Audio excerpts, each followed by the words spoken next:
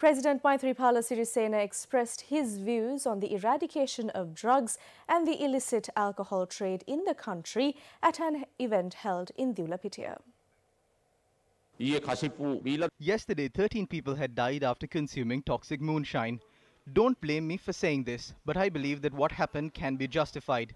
Why do they consume this rubbish? This illicit alcohol has been spread across the country. People dying after consuming moonshine is not something new. I saw that a group from the government has presented a proposal to the government to abolish the death penalty.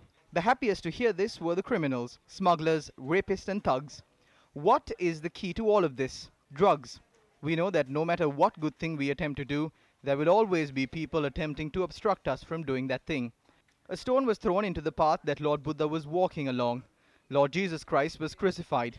But I am happy that the Attorney General has sent a report yesterday that a private member motion to remove the death penalty that was presented in Parliament is not legitimate. The President expressed these views addressing the closing ceremony of the Ratavenuwen Ekata program held in Gampaha. This national program, organized to provide solutions to the problems faced by the people, providing monetary facilities, investment facilities and other donations, were carried out for 6 days in the Gampaha district. The